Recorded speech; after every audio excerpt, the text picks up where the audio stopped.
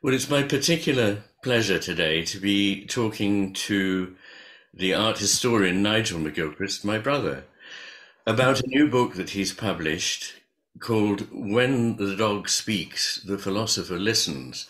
And it's about Pythagoras and how he fits into what he calls the curious age in which he lived.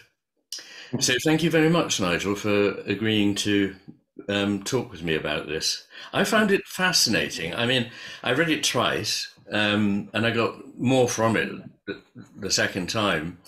And it's a lovely book, if I may say so. It's sumptuously illustrated and also very wittily illustrated. I think, one takes pleasure in both the illustrations and in the choice of them that you've made.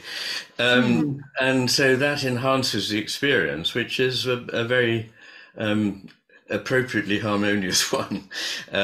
So perhaps we should begin talking about what you're talking about, really, which is, I think you would see this book as a work of the history of philosophy in that genre. And one of the things you begin by outlining, and for me, I have heard you talk about it before, but I think it's fascinating, and I'd like to hear again, is about the way in which the geographical situation of Greece and its landscape, not to say its light, go to compose a certain kind of civilization completely different from other great civilizations such as the Babylonian and the Egyptian. So perhaps you could talk a little about how you see those things affecting the way in which Greece developed and its thinking. Indeed, yeah, it's about a whole geography. It's a geography on different levels. It's both a physical geography, and as you just mentioned, also a question of quality of light. And it does naturally lend itself to comparison with the geographies of the other great earlier civilizations of the Northern Hemisphere, namely Babylon and Egypt. And Greece and Babylon and Egypt are all water-based civilizations, in as much as Mesopotamia and Egypt obviously are based upon great rivers, and Greece on a sea. But that is a fundamental difference, because the sea, particularly the Aegean Sea, is a very unpredictable body of water. And the geography of what we understand as the ancient Greek world, we have to make an adjustment here, because we tend to see the Greek world nowadays, when we sort of look at an atlas, as that sort of peninsula coming down from the Balkans, whereas in fact, it's the sea itself scattered with islands and the shores around it. So it's like an area which is a collection of islands, of ports, of stepping stones. And that in itself brings us to the actual position, the sort of physical position of Greece as a passageway, a stepping series. These islands literally are like stepping stones between Asia on the eastern side and Europe on the west, and also a north-south passageway between the Black Sea, which is very important because it penetrates deep into Asia, certainly in terms of trade, connecting that sea there and all that it affords to the Mediterranean, the Eastern Mediterranean, and Egypt. And so it's a sea that's very much a crossroads. And it's a world that, as I say, is very unpredictable and fragmented by comparison. We say, not in obvious comparison, is that with Egypt, in which the natural phenomena, though they varied, obviously much to the consternation at times of the Egyptians, had an extraordinarily recurrent stability to them. The inundation of the Nile, on which their whole life depended, and the flowing of the river in the middle of an otherwise completely arid desert, and the rising and the setting of the sun within a much narrower band. Everything, both astronomical and physical, was much, much more regular. The Greek world was much more fragmented. It had very, very different centers. It was very difficult to unify. I think this is a really important point. Is that related perhaps to the idea of not one central authority, but different centers of, in Isaiah Berlin's tendencies, it's contributing more to becoming a fox than becoming a hedgehog. Absolutely. No, very much a fox. Well, absolutely, of different centers. I mean, it brings one in mind of what happened in Italy during the Renaissance. Lots of competing centers, Florence, Venice, Rome, Cortes and Urbino, Cortes and Urbia, places like that, the plain of Lombardy, all these islands competing with one another. Very difficult physically for somebody. I mean, two great Persian emperors tried to invade Greece, both of them failed, Xerxes and Darius. It was never a country that was unified. As of course, Egypt, though one can't say that the whole of history of Egypt is one of unification. At times it split between North and repeatedly on several occasions between North and South, between Upper and Lower Egypt. But basically the river made it a very unifiable thing for an army swift to be able to move up and down. And its unity and its monumentality and its regularity and its predictability were fundamental parts of the psyche of Egypt, whereas the psyche of the Greek world is one of unpredictability, a fragment of connectivity between broken things.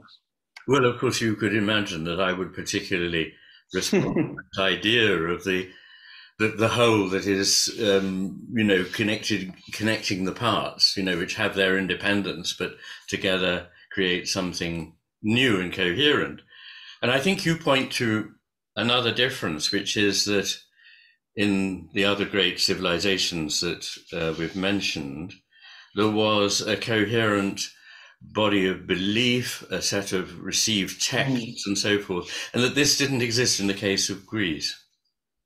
It's an unusual thing about Greece, yes. I mean, they were surrounded by civilizations which they admired profoundly. I mean, one only needs to open Book 3 of Herodotus's histories to understand how deeply an intelligent Greek admired everything Egyptian, and they admired the Mesopotamians that they came into contact with. I mean, they were surrounded by civilizations, Israelites, Babylonians, Egyptians, Hittites that had, the Persians, of course, that had sacred texts, and this was really important. They had some body of literature at the heart of their cultural world that gave them the answers to things and presented a picture of the universe as it should, told them how they should be and how they were in relation to the divine. The Greeks didn't have this. The only overarching body of literature they had, which was familiar to them all and runs right through their history, of course, is Homer. But Homer is full of uncertainty in the way. I mean, when you begin the Iliad, you don't really know how it's all going to end. The battle is a very long and uncertain thing. Odysseus' journeys, you never know where he's going to end up. It's all about unpredictability. There is nothing stable there at all. And this meant that the Greeks themselves had to work intellectually, do a lot of spade work in order to understand and to come to some agreement about where they came from, how the world worked, what the principles of ethics were, and these had to be worked out by them. There was no revelatory body of literature, no books, pyramid texts, or books of the dead which told them what happened after. No, after life was, the relationship between life and the afterlife. Very, very good. And what comes to mind there is this feeling of exploring without preconceptions, which is a very new idea. Yeah, and exactly. That seems a very powerful one. And I'd never really thought about it until you make the point that drama, of course, what we largely associate with, apart from Homer, is with the Greek literature is its drama. And you point out that drama is a kind of living workshop in which things are being, experientially explored in a way that has no particular axe to grind, but is actually trying to approach some kind of a human truth. Yes, exactly. It's an existential workshop in which great issues, of what it means to be cursed, what the problems are about love and hate within a family, all these things. I mean, really important moral and ethical issues. Yes, yes. Were developed and worked out on a stage before the eyes of a whole gathered community, because, drama was something that involved the whole community. And in these magnificent settings, they sat and watched them often for hours and for days on end. Mm. And they were aware that when they watched them, of course, the nature of their communities and their city-states was such that they could be called to the same theatre again in so many days, to meet, not to watch a drama, but to participate in a real human drama. In other words, a decision about going to war, or whether somebody should be put to death or whatever, and they would have to think about that and vote and hear the arguments about it. And that. So yes, it made all Greeks participants. It made them in the business of philosophy. So, in a humble way, they had to participate in it. Made them all philosophers in a way. There was no sort of top-down receiving of knowledge from a sacred text. So to go back to your second question, it's simply that. Yes, absolutely. Yes, well, I mean, once you illuminate these points, they seem obvious, but it hadn't really occurred to me how much of our own way of thinking since the Renaissance owes to the Greeks. I mean, of course, I've learned that, I've ingested that and so on. And we know that in various obvious ways, the Renaissance was a return to Greek and Roman history and values. But there's, what you bring out is quite how new this way of being and thinking in the world was, really. Was at that time, yes.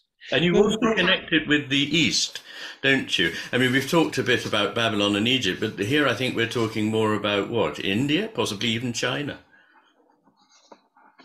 Well, I think China is a step too far. I mean, given what we know today about communications and trade, because of course the spread of ideas is very much predicated on trade, and I think for the moment we just have to think of China as perhaps a step too far. But India, right up until the end of the Roman Empire, was in constant contact with the Eastern Mediterranean world through trade, and particularly in the Greek world, beginning with the time of Pythagoras and then going on very much through the Hellenistic period and into Roman times. So yes, it's a very important connection, and we tend to think, I mean, this is one of the, I think, the repeating points about the book is that we need to unlearn so many things about our own, way of thinking, which we just take for granted. I mean, we take for granted that the sea is a sort of barrier and that the land is where you communicate with. It's quite the opposite with the Greek world and the ancient world. It's much more about sea connecting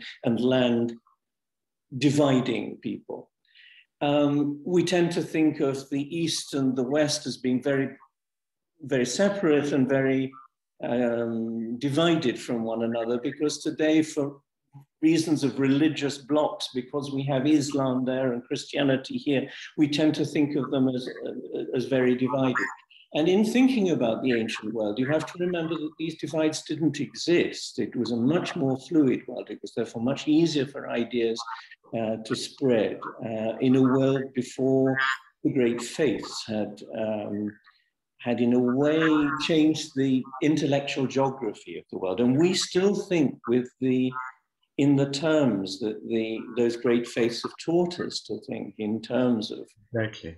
So I said exactly. Yeah, in terms of judgment and logic, and of coming to truth through argument and through thinking of our existence in terms of a single God above us, not being part of the divine, or the divine being all around us on a different level. I mean, there's a much, there are many divides that seem to me to have come not just geographical, but actually spiritual and psychological that have and we just need to unlearn them. And the wonderful thing about looking at Pythagoras, and I mean, as you do in your book, the pre-Socratics, is that this helps you to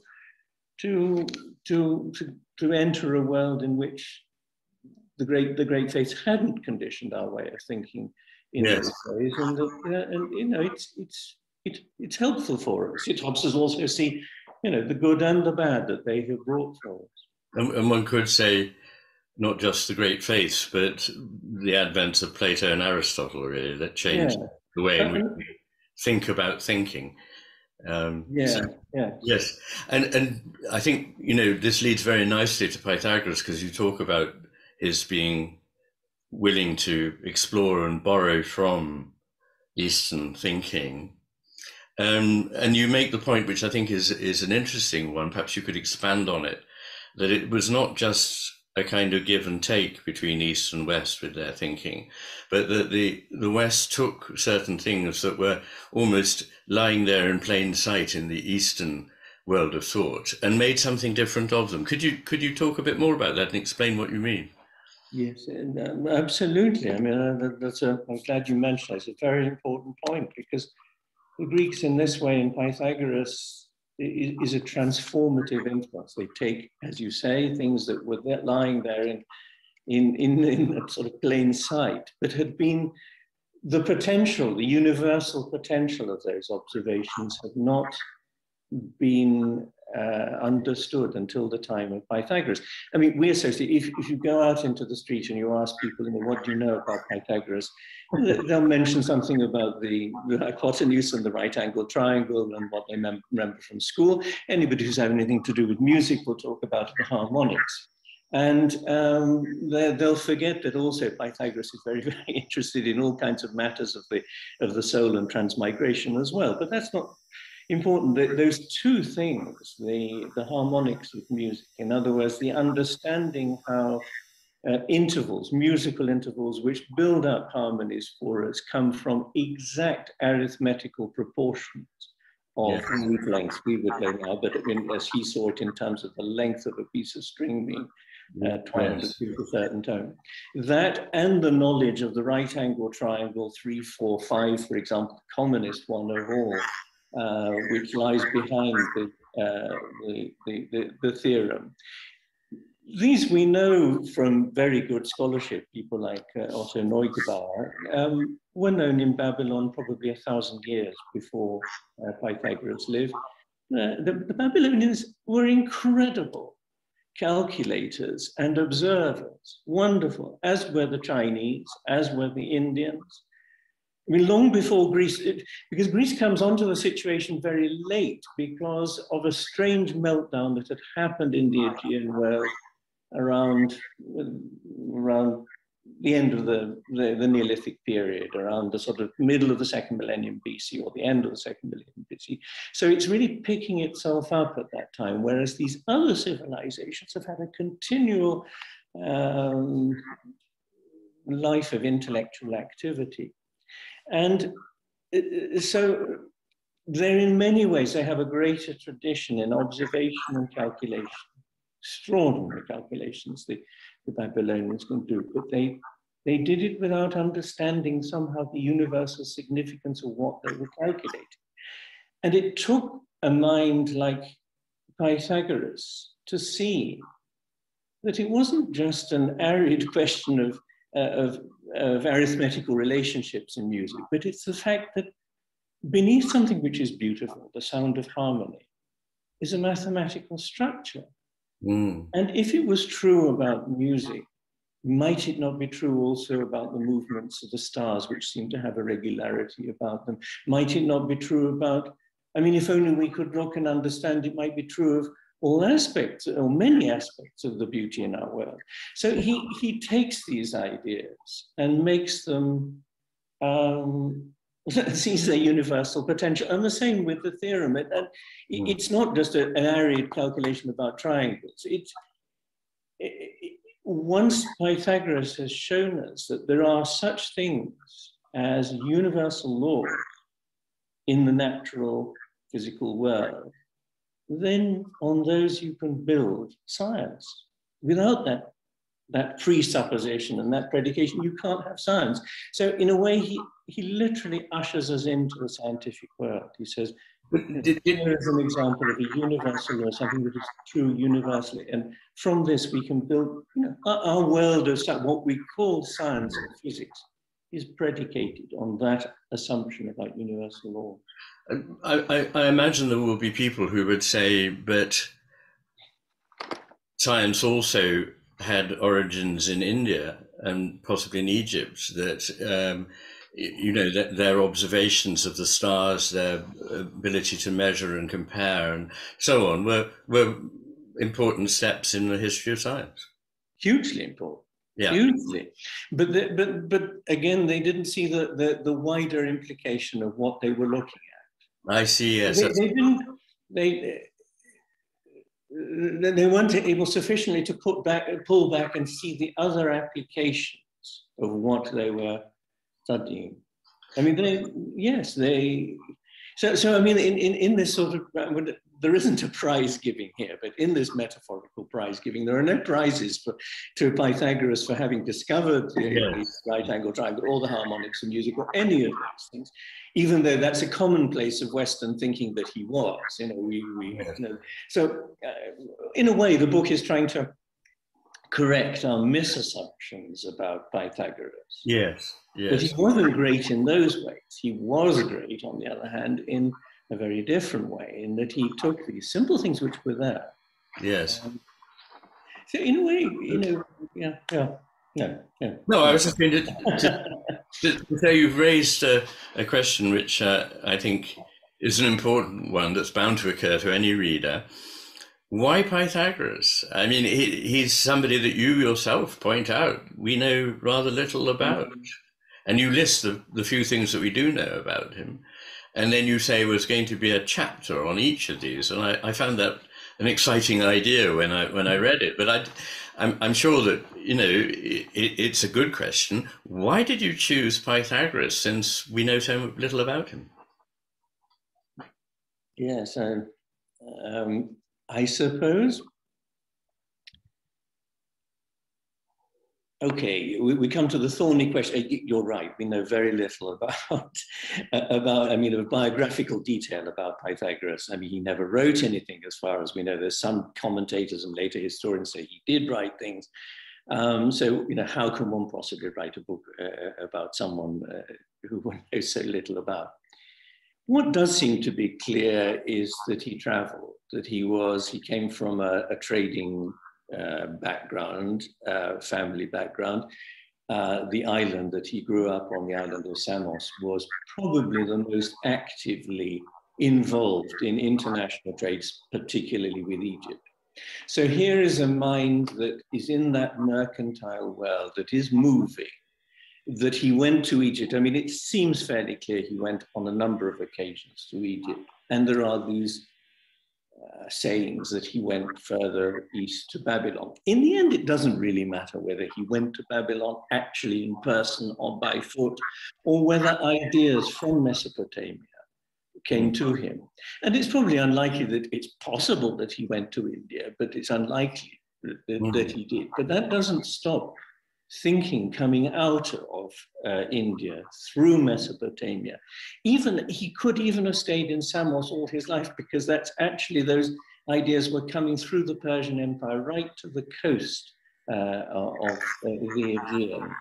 So he was a traveler either in reality, but certainly in mind. And because he is so open to Eastern ideas and so curious about them, and he gets a lambasting from Heraclitus for being so curious about them. Heraclitus views this, Heraclitus was a difficult old grouch. I mean, he didn't have a nice word to say about anybody, but he criticizes Pythagoras, I think, in essence, for being too much enthralled to what he heard from the East. But that's, okay, like it or not, Heraclitus, that's what we actually at the moment are going to cherish Pythagoras for, because he is like a quandary from east to west. But this is a fair point to say, certainly to my thinking, when I first encountered both Heraclitus and Taoism in my late teens, that they seemed to have quite a lot in common with one another, and each of them, not much to do with the post-Platonic philosophical tradition. Is it possible that these ideas percolated more widely in Greece and Heraclitus picked them up that way, or what would you say about that? That Heraclitus actually is picking up something from the Orient. From Taoism. Yes, I mean, I don't think it's possible to come from China. I think that's not possible. But China obviously is also listening to India. Absolutely. I mean, there are all kinds of sort of connections there. And obviously the flow of Buddhism very early on into China means that, okay, Heraclitus is hearing also maybe what the Chinese are also hearing. But I do feel that Heraclitus is a very, very different kind of soul from Pythagoras. I mean, he's a real loner. Yes. A person who looks in on himself and produces from a kind of deep poetical impulse these ideas. I like to think of him as the sort of William Blake of the ancient philosophical world, somebody who is just completely irreducibly original and not in touch with the others. Pythagoras is much more like a Wordsworth or Coleridge that is sort of in an interconnected world. Heraclitus, and not at all. And I feel that his great aperçus are simply from his deep within his own thinking, which is quite different from Pythagoras. And we're not playing a better or worse game in this at all. I mean, Heraclitus is none the less a thinker than Pythagoras. It's just that the mechanisms are different. I take that for granted, and I'm not supposing that you. They're both very, very great in different ways. You can say, well, Heraclitus is a more original man than Pythagoras. Fair enough. The only thing I feel about Pythagoras, it's very special about him that distinguishes him from Heraclitus and all the others at the time, is that he doesn't just say the world is like, or the universe is like this, the cosmos is like this.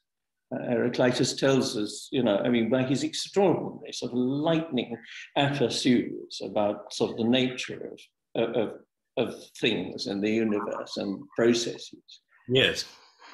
Pythagoras aspires towards showing us how to live better, how we should be. This brings in a part which we haven't discussed of him. He's tuning into what the Vedic literature is saying about the transmigration of the soul. And we do know he was very interested in that because the only anecdote we have from his lifetime, told by one of his contemporaries, Xenophanes of Colophon, relates to this particular fact. It just is it's the anecdote which gives rise to the title of the book. Pythagoras is walking through the marketplace. A man was beating a dog. He said, "Stop beating the dog," because I recognize in the yelping of the dog the voice of a deceased friend of mine. Okay, well, it sounds, in Xenophanes, it seems to be telling it as a sort of kind of way of almost ridiculing the silliness of Pythagoras' way of thinking. But of course, it introduces the whole idea of what is Pythagoras talking about, the soul's passed from a deceased friend into a dog. So in that sense, Pythagoras opens out much more than many of the other pre-Socratic philosophers towards a way in which we need to live, because transmigration of souls reflects upon us morally and ethically how we behave now comes back to haunt us, or we have to learn again how to do things better and whatever.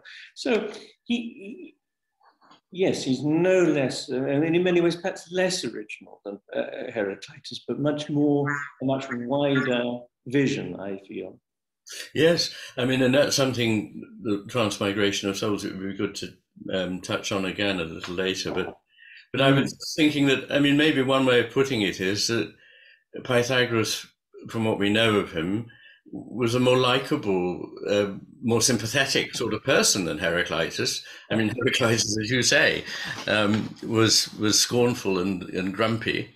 And maybe that, and I'm not saying that it's just a matter of personality, but that leads to a certain kind of philosophy. And what you point out, and perhaps we should talk about those things, is, the contributions in language that Pythagoras made for us. Really important. Really, I mean, these are fundamental. And in fact, the first of the 6 chapters that you alluded to the things that, the problem is a religion, if you like, grew up around Pythagoras after his death. So much was said about what he had said or thought about it, that in the end, there's such a barrage of contrasting information about where he was, what he said, what he did, that in the end, you have to say, look, what can we really actually say Pythagoras may have said? And you use a lovely expression, that the signal from Pythagoras comes and goes, but unfortunately, very, very close on the bandwidth, there is radio Pythagoreanism, and it's much louder and more certain of itself.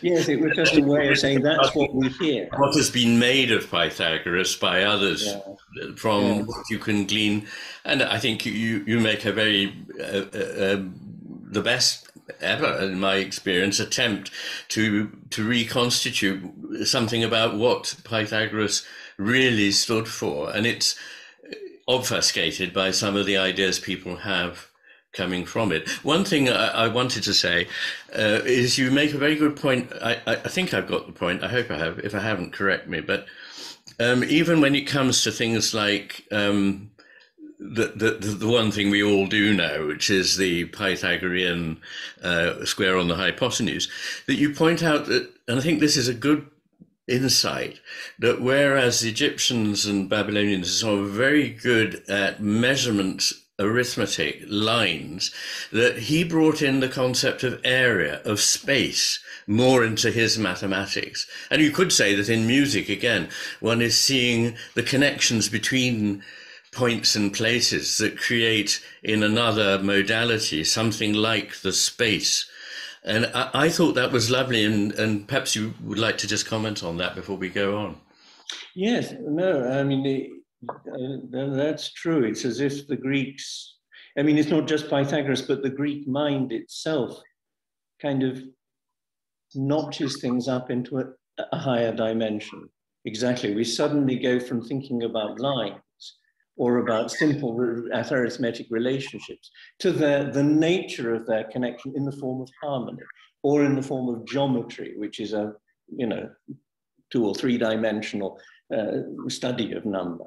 And the Greeks naturally thought in terms of geometry. They were natural geometers in the way that, I mean, this sounds like a terrible generalization, but as you said, the Egyptians and Babylonians were brilliant calculators and arithmeticians, but not by nature, not willing geometers. And that is a very important thing, because the theorem of Pythagoras, I mean, it's worth noting this, doesn't say that A and B and C, the 3 measurements of the sides of the triangle, the right angle triangle, are relatable in any way that can be defined by mathematics. But the areas on each one can be. Yes. There is no relationship, universal law between A, B, and C, but except through A squared, B squared, and C squared. So you are pulled by the mathematics out into the wider, into another dimension. And so, yes, it's a very important thing. And the Greeks were able to do this in every way. It's part of what I mean about them being able to see a more universal side of things, which had been so brilliantly observed on a lower level, or at a lower level of dimension by the Babylonians, the Indians, the Persians, the Egyptians. The Egyptians had been measuring their land using the 3, 4, 5 triangle. Yes. For millennia. They had to do it because the Nile flooded, and every time the Nile went down, the boundaries of property for fiscal reasons had to be re-established, and they used that. Yeah. Yeah. Yes. I hope we can come back to language later on, because I never got. No, well, we can go there right away. I just wanted to comment that even as you were talking, it makes me think differently about the importance of square numbers, or in algebra, you know, MC squared. Well, it all seemed to me odd. Why squared? You know, why? And the question is open. But one little light bulb is that this has something to do with multidimensionality. Anyway, there we are. Absolutely. So, and harmony in music is a multidimensionality of these very simple intervals. Yes. That the Babylonians observed. But yes. Pythagoras saw the connection between something abstract, beauty, that we appreciate and enjoy and that moves us from harmony, and from the hearing of harmony and our awareness of harmony from these arithmetical proportions. So yes, I think to talk a little bit more about harmonia and its meaning for Pythagoras and in that age would be very useful. Yes, I mean, generally said that Pythagoras is responsible for 3 new words into our vocabulary, and one of which is harmonia. And harmozo in ancient Greek means to join together, and a harmonia is actually referred to in the Odyssey, describing the joints, the carpentry, the woodwork joints that Odysseus makes so well in the boat that he's building when he leaves the island of Calypso. So Pythagoras takes this idea of carpentry, of the perfect fitting of things together, how when they're perfectly in the right relationship, they become useful and beautiful. And he introduces this, the word of harmonia, and takes it and applies it also to music, where it has remained ever since. But the most interesting of the words, the 3, cosmos, harmonia, and philosophia, is cosmos, because it has a double meaning in Greek. And Pythagoras is the person who gives, I mean, we talk about cosmos today and cosmology, thanks to Pythagoras' understanding of, or use of that word. Because cosmos in Greek, in Homeric Greek, which is as early as we can go in the Greek language, without going into things like Mycenaean, where we don't have any sort of enough literature to understand the origins further back of these words. Cosmos means 2 things. It means, in Homer, it means order. It means the relationship of one thing to another, the way, the order in which sailors sit in a boat, or soldiers are arranged in an army, the simple sort of schematization of things. But it's also the root of our word cosmetics, and it has this meaning of things that make us more beautiful. That cosmos was the elements that made a woman beautiful, that enhanced her eyebrows, or because any cosmetic touches. So the one and the same word implies what makes for beauty with what makes for scheme and organization and relationship. And his thinking is based on this idea. Same with the music, that the order scheme of arithmetical scheme becomes harmony. So it's an important thing. Yes, and I was thinking that the words, the various words that have been used in different contexts to mean whatever it is that is the generative, divine or sacred origin of things. Li in Chinese, ta in Sanskrit, the logos when it meant what it originally meant, not what it has come since to mean, suggested an order which was fitting as well as beautiful. And that's an interesting idea, because, as you say, this idea of harmonia comes essentially from carpentry, 2 surfaces that fit, or as we say in English, marry. Yeah. And it's rather lovely, this idea of things coming together in a way that is fitting. But it's a point that I find very difficult. Maybe you can help me with this, because what exactly do we mean by fitting that is not, um, as it were, recursive to its own origin? Well, it's fitting because that's what fits. I mean, how does one discover what it is that is fitting? Would Pythagoras have had an answer to that? Well, I mean, in as much as he explains it through sound and music, yes, the fittingness goes back to, because I mean, all he's saying really is that music is audible geometry. It's geometry, it's music, it's number, it's integral numbers in relation to one another made audible. I mean, he didn't understand the step. We now know that there are sound waves, which, I mean, we know about the physics of sound. He had no idea about that, but he could see that even though there was something missing between them, the music or the harmony was much simpler in his day than whatever great piece of music today was sound.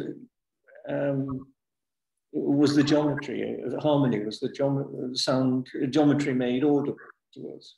And what that might sound to somebody who hasn't read your work is that what you're not suggesting is that music just is those skeleton, the mathematical skeleton. What you are at pains to emphasize, and which, as you can imagine, is also very resonant for me, is the idea of the way in which he manages to unify, synthesize, bring together things that we have learnt to think of, or perhaps the Western tradition has taught us to think of as opposed to one another. And one of them is the way in which this abstraction is also one with the beauty of a form. So that you talk about the mathematics of a statue, of a kouros, whatever it may be, but that in Pythagoras' teaching, in his philosophy, in his way of looking at the world, this otherwise rather abstract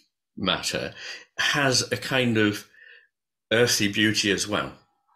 Absolutely. Yeah, and your mention of the sculpture is very important, because it was fundamentally very schematized in the ancient world. They'd learned that from Greeks, had learned that from the Egyptians, and but on the other hand, that is what gives it its beauty.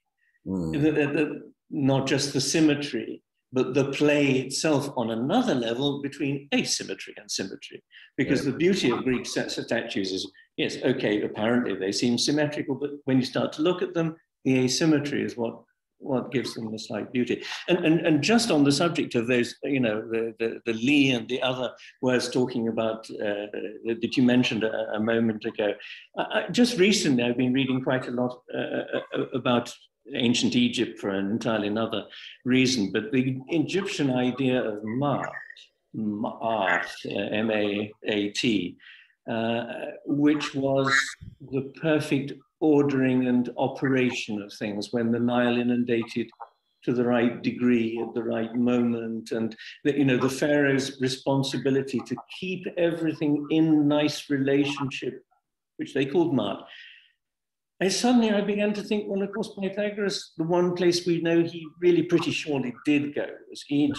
And evidently, he had a letter from Polycrates of Samos introducing him to the pharaoh, so he had sort of access to the high priests and all that. And they must have talked about this, and maybe this idea of Ma'at comes into cosmos. But anyway, so we won't leave the Egyptians out of that as well. I mean, the Sanskrit and the Chinese is important, but also Egyptian Ma'at. There's already enough there, isn't there? And in a way, what you were opening up is that the notion that we don't really know that much about where Pythagoras definitely went. We can suppose, and there are hints and so forth. But you make the good point that we're in the position of trying to reconstruct a world of thought and a world of feeling from one or two fragmentary expressions or images. And you say, I think completely rightly, that although somebody would be awestruck on seeing Christ in the Last Judgment in the Sistine Chapel, what would they know of Jesus of Nazareth from that image? And I think, that's worth bearing what he in said. mind. Sorry? And what he had to say to us. What he had to say. So that this reconstructive process you are juggling with, I think admirably well, but it is a difficult thing to do. And it really comes back in a way to my question, sort of, why did you choose this particular philosopher? And it may be just that the appeal of these particular ideas, which seem so important in the history of philosophy, are the word philosophy, the love of wisdom, beauty, and harmony. And I've been corrected by a number of philosophers when I've said to them, this doesn't seem to me to have very much to do with the root of the word philosophy. And they'd say, what is the root of the word philosophy? And I'd say the love of wisdom. And they'd say, it has nothing to do with that. So that's certainly the aspiration of academic philosophers in the West now. Why does it have nothing to do with the love of wisdom? Well, you ask them, but that's the answer I receive. I think what they are saying is it has to do with a particular art that we learn in a faculty when we study philosophy, and we carry on promulgating it. And it's very much like, I would say, the thing comes back, the difference between Pythagoras and his teaching and Pythagoreanism. There's a difference between philosophy and the sort of philosophyism that we now have since Plato and Aristotle. And you make the point that Pythagoras didn't particularly value words or the arguments that could be constructed out of words. He thought that the depth was poorly represented by words and by argument, and much better represented by music and the experience of hearing it. And by geometry and mathematics, which is a wonderful way of obviating words as well. Yes. Yeah. And I don't know, I mean, that particular idea about maths and beauty rung quite a few bells with me, because when I was writing the matter with things, I gathered about, a dozen instances in which mathematicians or scientists said, I knew this had to be right because it was beautiful. And its beauty struck me very strongly. Einstein above all in those, but others too. Yes, absolutely. Yes. The only thing is, I don't know whether you can say that beauty is truth. I know that you do, I think, tend towards that view. I think I think, as you say, that they share, in some circumstances, they share a very great deal, which I think is right. But can they be equated?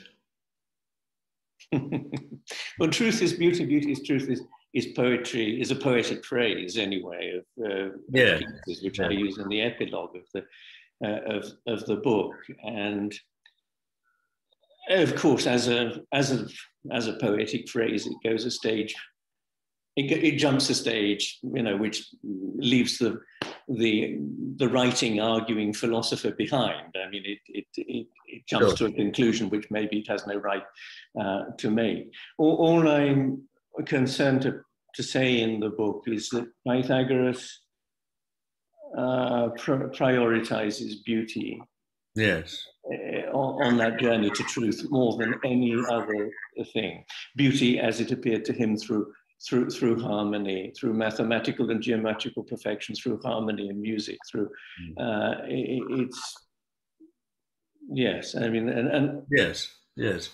And of course he was. We can't say sort of truth is beauty, beauty is truth. No, I mean, though Keats says that, and as I say, that's where the poetry leaves us behind. Yeah. And we either accept it as a poetic insight or not. But as I say, yes, I think sort of Pythagoras prioritizes it in his search for what is, in his recommendation to us of what is true. Yes, and I think it's worth remembering that amongst the various perceived contraries that he's able to synthesize are reason and beauty and science and philosophy. And so you're constantly saying, again, something that naturally appeals to me, that he perceived the ways in which these things that we so often split up and study independently, as though they had nothing to do with one another. That, you know, that body and soul, that reason and feeling and spiritual meaning are not filletable out in that way. Yes, because he had the luxury that we don't have of living in the pre-verbalization epoch, which begins with Plato and Aristotle. I mean, he had that luxury. What a lucky man. Would that we could all go back to that. And, you know, in a way, the book is a kind of sort of wish that one day we can move back to that. We can, you know, after this huge parenthesis of the domination of verbalization, we can go back to seeing things not through words, but through number, through mathematics, through intuition, through beauty, through music, whatever. Yeah. There's two insights that you give to the reader occur here. One is that Pythagoras apparently suggested to his disciples that they should spend the first 5 years in silence. I mean, whether or not it's true, I don't know. But yeah, no, we'll never know. No. Well, no, we'll never know, as you say. But the other is that, and this seems very real, that the Pythagoreans used music to heal.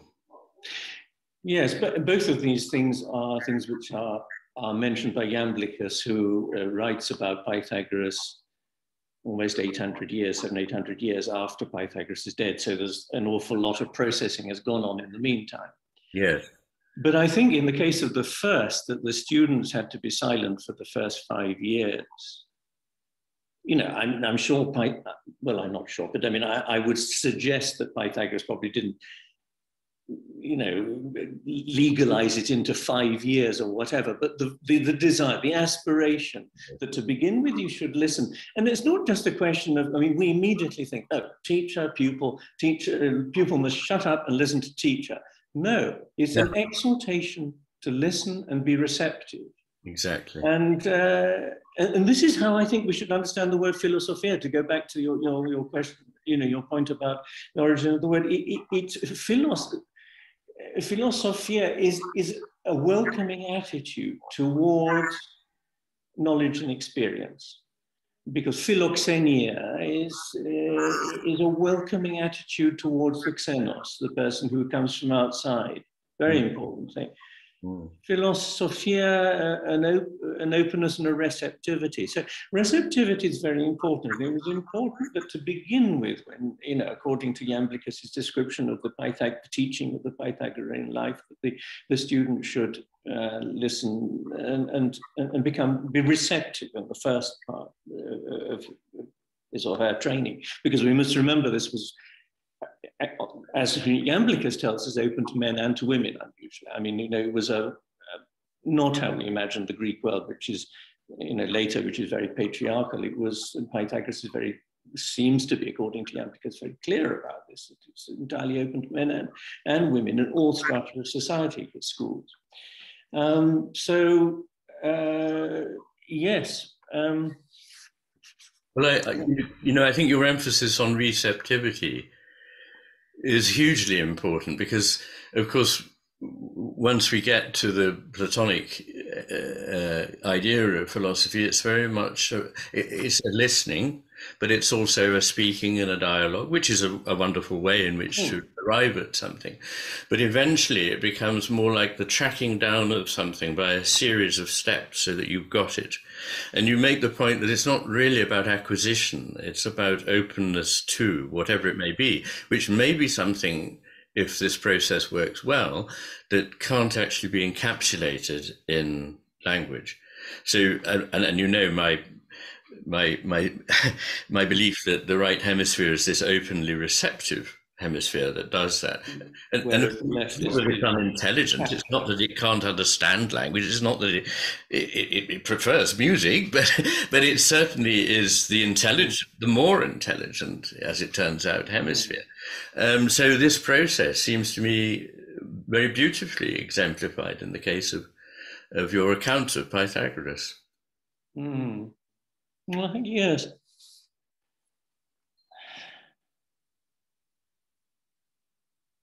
When when when I when you talk about um, iamblichus, it makes me think about the stories that other people may know about Pythagoras, and you do touch on them, and I think you say they're probably unlikely. Because was it not Iamblichus who and this is not one of the stories, but who pointed out that there were about 9 people called Pythagoras around?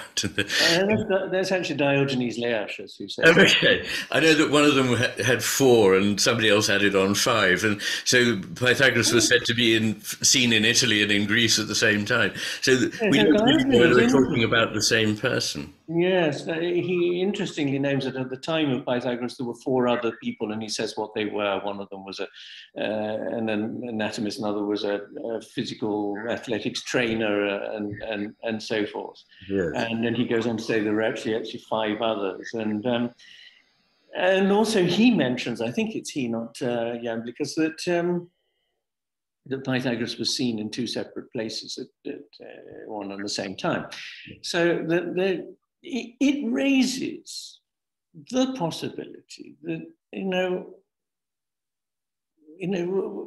maybe there was more than one Pythagoras. That for me, it just helps to understand this disjunct between these wonderful ideas that he seems to have had early in his life and the travels, his fundamental ideas of harmony, the theorem, questions of listening and receptivity and all that. And this sort of plethora of what are called the acousmata, the things that were heard, the sort of sayings of Pythagoras, which come later and part of the Pythagoreanism, radio-Pythagoreanism, as it were. Yes. Yes. And they seem to me to be on such different levels that at times you feel, well, surely there must be somebody else involved. Well, Diogenes suggests that maybe there could easily have been some confusion going on there because of that, but we'll never be able much to get to the bottom. Well, it's worth pointing out that if one considers there was at least one continuous story here, that it began in Greece and then moved to Italy, and I think that's what I think you're referring to when you contrast the earlier Pythagoras with this later Pythagoras. Yes, because in Italy, the establishment of what are called the Pythagorean schools, which were for promulgating this kind of the acousmata and the rules of the life and how it should be. But even those are all very, was Pythagoras vegetarian? I mean, given what he has to say about the transmigration of souls and the universal kinship of living things, it's very likely and possible that he was the first ethical vegetarian in the West. I mean, I say in the West because obviously this has a much older tradition in countries like India, as opposed to just being for dietetical reasons. But we don't know, because certain writers say actually he chose certain meats that could be eaten and others have not, and then others say if every one thing you can say about Pythagoras, later writers will tell you the opposite. So it's very, very difficult to establish, really. And this brings me in mind of something that really I think only occurred to me after I finished writing the book, that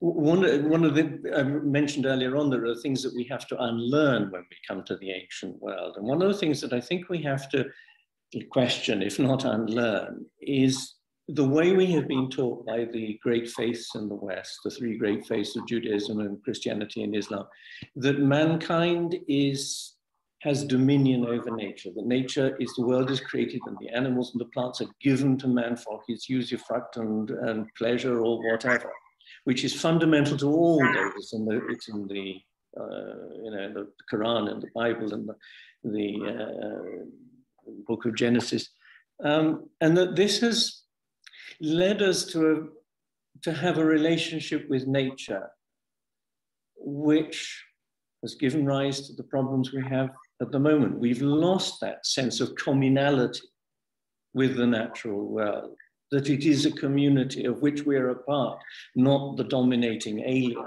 who sort of controls it. and the environmental problems that we face today, which are the most serious of all. I mean, we have many political, geopolitical, cultural problems, but there is nothing. They've always come and gone through the long stretch of history. The one that we are facing, which has never been faced before, is the collapse of our own environment. And, you know, thinking of Pythagoras and his sense of the universal kinship of all living things puts us back into the right relationship with nature, which the great faiths have skewed us from I think, from seeing. And what about beans? Since that's one of the things people probably know. What can we say about that? But should we explain that beans were anathema to? I mean, the fava bean. Yeah. Evidently, I mean, this is what commentators on Pythagoras have spilt a lot of ink on in subsequent centuries. Pythagoras appears to have prohibited the consumption of fava beans, even to the point that Diogenes Laertius again says that he was seen fleeing from a battlefield in Sicily, but was killed because he refused to go through a field of beans. Such was his antipathy to the poor. You know, fava bean, a beautiful plant with a very beautiful and valid product which we eat and enjoy. What does one make of this? I mean, did he suffer from favism? You know, yes, a terrible allergic reaction to beans, or yes. Or would he ironizing? This is partly, you know, one of the problems when we're so distant from someone, we have no knowledge of the context. I'm thinking this in terms of what you say at the end of your own book. You know, when sayings are taken out of their context, when we can't see the context, you know, how can we get a grasp on this idea of what he's saying about beans, if he ever did say anything about it? Yes, yes. Well, without the context, without the way in which it's said, you know, I mean, this is. Yes, yes. You know, if we had the sayings of Jesus in the way in which they said, the tone of voice, the context, the conversation that was happening, how much more would we understand about what he's telling us? Or the same about the Prophet Muhammad, or about the Buddha, or whoever it is. Or any, you know, it's. Of course. Yes, and you liken it to the business of trying to think one's way back into what the art of a certain era was really like. Right, if you had to try and understand Leonardo's Mona Lisa by studying a mosaic that was made 100 years later or 200 years later, you know, or whatever it is, and trying to reconstruct what the experience that painting was. Yes, and this is absolutely what we're left with the ancient world. Yes. I mean, the greatest, for many people, the greatest ancient Greek building, the Parthenon, is shattered ruin of what it was. I mean, it's not even, it's like taking a great portrait by removing all the clothes and most of the underwear, and, you know, saying this is what I mean, the building, I mean, a Greek would be appalled. An ancient Greek would be appalled to think that we, you know, the Parthenon and at the sculpture, you know, all the bronzes are lost. We only have these ham-fisted marble copies, you know, copies made in marble, which is very different material. So we're struggling to try and understand, as you say, what Leonardo's Mona Lisa, with all its subtlety and beauty, might have looked like if all we had was a mosaic copy of it done by a decorator in Pompeii. Yes. In relation to our ancient art. Yes, well. We have some, I mean, I should choose an example in the book of a very great mosaic, which is in the, I mean, that's why I mentioned mosaic, great mosaics in the Museum of the Capodimonte, in the Archaeological Museum in Naples, from the floor of the House of the Faun in Pompeii. So it was really carpet on the floor. It was, you know, wall carpeting in mosaic. But it's a copy, Pliny tells us, of a great painting by Philoxenos of Eretria.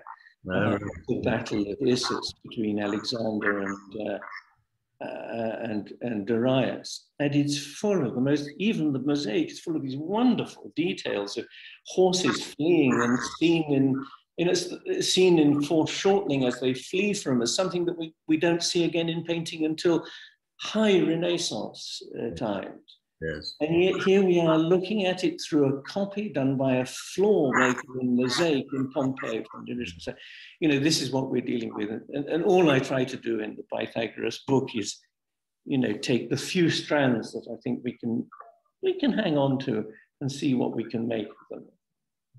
No. And how does this, I mean, perhaps it would be useful to talk a bit more about transmigration. Do you have I'm sure it would be very hard to state what you have gathered that was believed by Pythagoras about transmigration.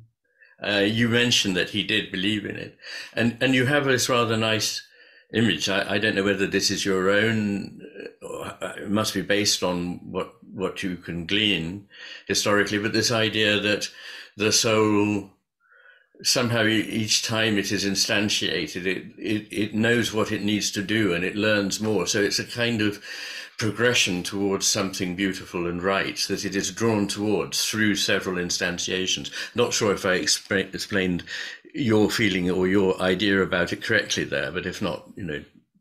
Yes, no, I think that is I think you are saying it as I believe in. And of course, in a way, I'm sort of, I'm not relaying what Pythagoras is saying. I mean, I'm building on that, obviously, and suggesting ways in which we can understand this. I mean, this is not Pythagoras' thinking. What we know about Pythagoras is that as much as we know anything, that he was exposed to the idea and that he seems to have espoused it, hence the anecdote of the stop beating the dog because I recognize the voice of a deceased friend and it's yelping.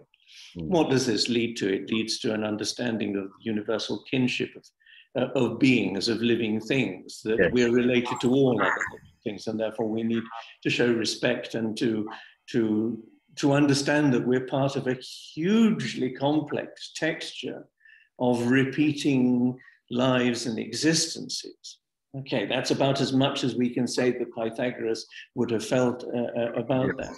But then you compare it with your own experience, your own personal experience, and we know in lives that there are problems that we don't resolve in our lives, which come again and again and represent themselves. You know, we don't learn to be clear about something that we're a bit afraid of, and it comes back. You know, when we're in our 30s and our 40s and our 50s and our 60s, it comes back and it reminds us there are things which constantly, you know, we seem to be coming up against. There are strange constellations of situations in our lives which seem to come from somewhere that's not just within our own experience in this life. And, you know, I mean, transmigration helps us to understand a little bit the mechanism of that. But that's not, I mean, Pythagoras, there's no evidence that Pythagoras, no.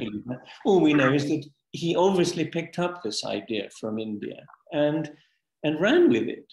And yes, I'm just interested because it's always a difficult conception for Westerners, really. But and of course, what you've just remarked on, these patterns that recur, are, you know, core tenets of every psychotherapist, that we enact these same things because we need to somehow understand them differently and come to terms with them, which doesn't entail transmigration. But as you know, I'm just pointing out that one presumably needs to keep an open mind about it.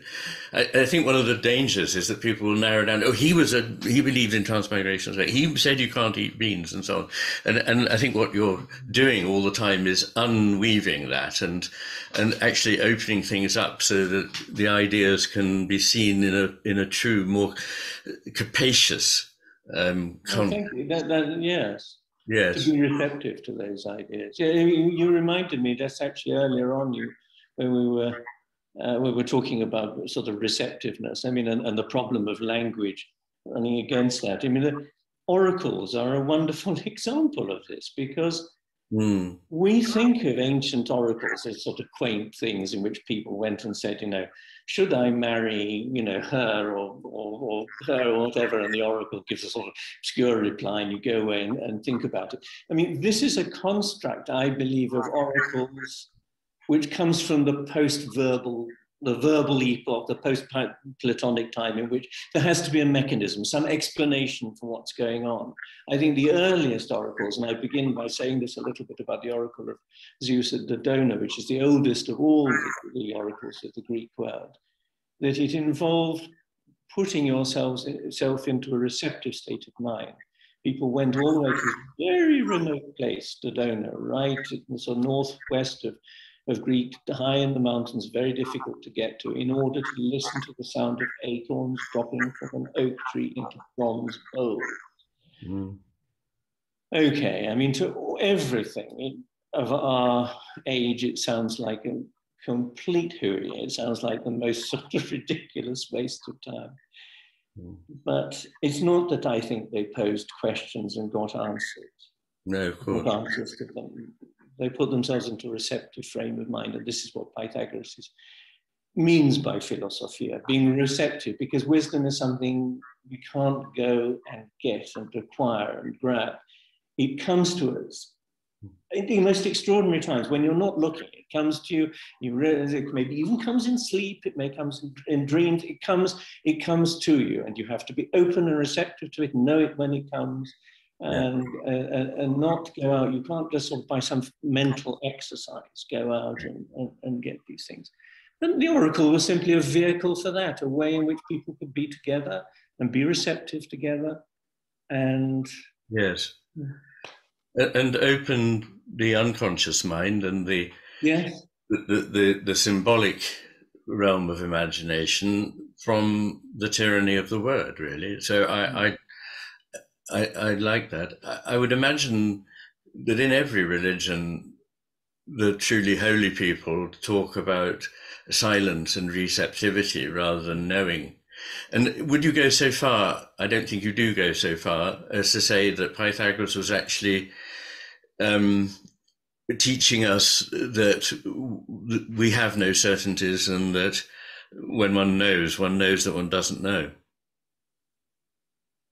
I can think of others who are doing that more than he. I mean, one of his great contributions really was to say, hey, there actually are some certainties, and one of them is the theorem, as it were, that nature does have some laws, and that if vibrations on a string come into this particular pure arithmetical relationship, then there is a certainty that the sound will, so I wouldn't say it's one of his primary. No. There are others who are more headed towards, and uncertainty is, of course, a very important. No, that coincides with my understanding of what you say about him. That he wasn't saying, there's nothing we know, but there is this other anecdote, isn't there, which relates to what you're saying. Is that if you find suddenly that a rather important number like 2 has a square root that's irrational, how do you respond to that? And one of the stories is probably from radio Pythagoreanism, that some of his followers, certainly his followers, tried to hush this fact up, and some of them couldn't bear it and drowned themselves. Yes, well, there is the story that, it's a very confused story, that even one of the proponents of this knowledge was pushed overboard from a ship and drowned because it was uncomfortable knowledge for the Pythagorean school. Now, and this seems to me personally, a moment of divorce between Pythagoreanism and Pythagoras. My understanding, for what it's worth, of Pythagoras is that he wouldn't have felt that at all. He'd have felt, I mean, to the extent that he knew about, and we don't know, the square root of 2 being an irrational number. He said, this is really important. We need to take cognizance of this. What is the wider significance of this? That something we can see very clearly, spatially, with our eyes. All you need to do is a square, 1 unit by 1 unit by 1 unit, draw a line across the middle. And that line across the middle is the square root of 2. We can see it as clear as, but on the other hand, we cannot define it mathematically. We cannot say what it is. I mean, it's a fascinating thing. Irrational numbers are, I'm sure it would, I mean, he wouldn't have wanted to hush it up at all. No, no. No, I like that, and I think that would you be able to? I'm sure I think you do really validate the idea that the anecdote about the dog, which after all is again passed on by somebody, could just as well really be an anecdote about his compassionate attitude towards being, part of the whole creation. That's, I think, what you are saying in an almost Buddhist-like way, that all of creation is ultimately as one. And when one does this to another creature, one does it to oneself. One does it to oneself. And no, I would absolutely say that. And of course, you're mentioning Buddhism reminds one, of course, as far as we know, can't be certain, they're contemporaries. In other words, it's a wonderful moment in the history of the evolution of human thinking, that Confucius and the person that we think of as Lao Tzu, though probably it wasn't a single individual, it was a group of sages. We don't know, because Lao Tzu just means venerable man. Yeah. But anyway, let's say certainly Confucius, some of the Taoist fathers, the Buddha in India, and Pythagoras and his contemporaries are all, living and thinking and talking at the same time. Yes. All my point is that Siddhartha Gautama is taking things from Vedic literature and doing what he wants with it. Pythagoras is tapping into the same source, and therefore no surprise if there are lots of links, and also with Taoism, which you mentioned earlier on in relation to Heraclitus. So what's lovely is that, yes, there is unity, but there is also diversity. And it's this ability to have beautifully different ways of taking these things, holding them and making something of them. Yes. Differentiation, but the union of that is so lovely. And your historical point, is an interesting one. It's been called the axial age, this moment at which across the world certain things just started to happen. The axial age sort of tends to imply that it was a sort of a zeitgeist moment. But I think I tried to explain that there was a geopolitical basis to this. Yes. Cyrus the Great, who binds the whole of the Near East, the Middle East, and right up to the Indus River under one rather enlightened rule, the vast extent of the Persian Empire, which meant that it was possible to move freely, and for ideas to move, and for music to move, and for images to move, and traders to move across a large area. Now, when you have lots of fractured, warring states, it's very difficult. Things get blocked and stopped along the way in a purely practical way. So I think there's a geopolitical underpinning of this in the person of Cyrus the Great, who was spoken of very admiringly in the Bible and the book of Ezekiel, I think it is. Alexander profoundly admired him. A man who made it possible for this link between different cultures to happen. And I think I make just an incidental passing comparison with the time when Marco Polo traveled from Venice to China. It was because the Mongol Empire had basically dominated all that territory between the north of China and the Dalmatian coast under one empire, so that it was possible, to move freely without interruption across that time. Now, Marco Polo wasn't actually a great philosopher, but his journey was important. But for the history of ideas, Cyrus's contribution to that axial or axial age, as you refer to it, is important. So, I think it's grounded in geopolitics as well. And of course, Alexander, again, when he, reverses that situation, takes the Greek world right to the borders of the Indus, influencing the very first visual representations of the Buddha, because in the 200 years between the life of the Buddha and the arrival of Alexander and the beginning of Buddhist art, actually later 500 years, Buddhist art forbade the portrayal of the Buddha. He was only symbolized by his footprint or whatever. And the first images come from Greek, Asian artists combined in the cities that Alexander seeded in Gandhara and the borders of what we would call Pakistan and Afghanistan today. I mean, it's an extraordinary story, and the Buddha appears as a Greek philosopher teaching, wearing a toga. It's a remarkable moment. Mm. Fascinating. Because these influences run to and fro across this wide area when there is a geopolitical situation which allows for wide movement. Most of the time, that's not the case. So the influences don't move that much because they're simply blocked by borders and wars and so forth. Yes, perhaps it would be appropriate to, at this point, I think we'll probably be drawing towards an end. Yes. But what I'd like to ask you, coming down from this cosmic realm that you've been looking at, to the very individual yourself, you describe rather movingly an experience or experiences that you have had and that you imagine other people having. It's rather a lovely passage. I might just read it, actually.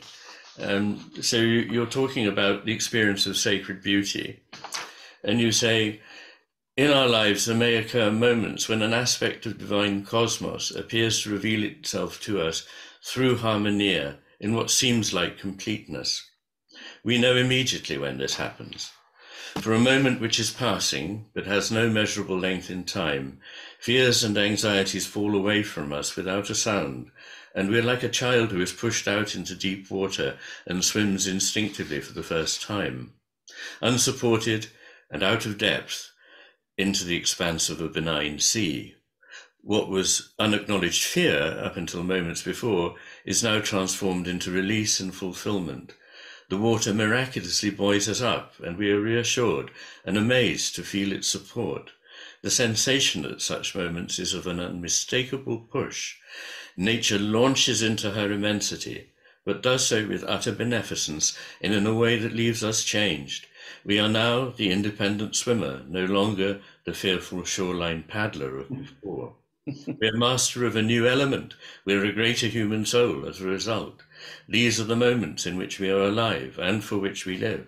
Anyone who has not felt this unmistakable push of harmonia at some time or times in their life will find it more difficult to understand truly what Pythagoras is meaning. I think it's a beautiful passage, but what it obviously says is that this is something not just an intellectual project, but has some, meaning close to your heart as well. Yes, I'm just trying to explain, because I think many or most of the people who are listening to us, maybe so kindly, have had some experience, maybe once in their life or 100 times, who knows? But there are these moments that surprise us. We never know when they're going to come. And yes, it was. I don't remember when Pythagoras came into my life. I don't really know. I mean, my memory is bad anyway, but I can't remember what the genesis of this book was. But he certainly he got in there, and he wouldn't go away until the book was finished. And yes, in a way, it's an attempt to explain those moments, which I think are terribly important. Poets have them and refer to them, and we recognize them in their poetry. And that's the joy of poetry, because it's a way of our accessing those moments, with reading the poetry of Wordsworth or of Blake, or not just romantic poets, even moments in Homer as well. Could you possibly, you may not be able to, but could you give us an instance of something that you remember happening that was life-changing in this way? No, because I don't think it needs to be, well, it is life-changing in a way. No, I mean, while I was writing the book, it happened on a walk with God one day, and just the regular walk that I do every day.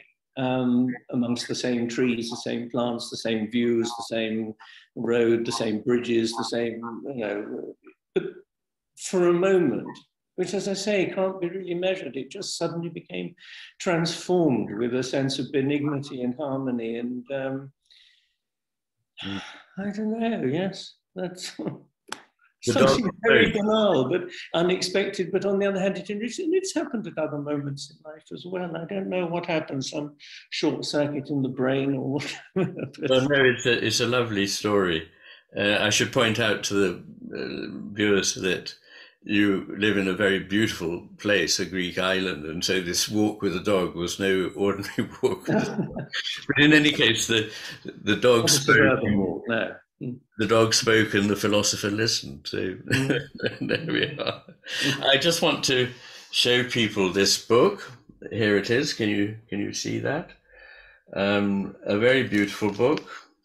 And as I say, heavier than it should be, but it's not long. It reads like a collection of essays, really, more than anything. There's a number of topics, and there isn't. It seems heavy, but that's because the illustrations needed a certain weight of paper. And I can think of a certain 16th century Frenchman who wrote a colossal book. It was really just a collection of essays.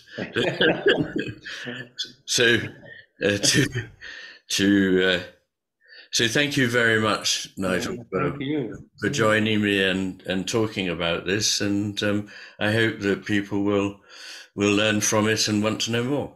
So there we are. Well, thank you very much. It's been very nice. We've only covered a quarter of the material. There we are. All right. Thank you very much.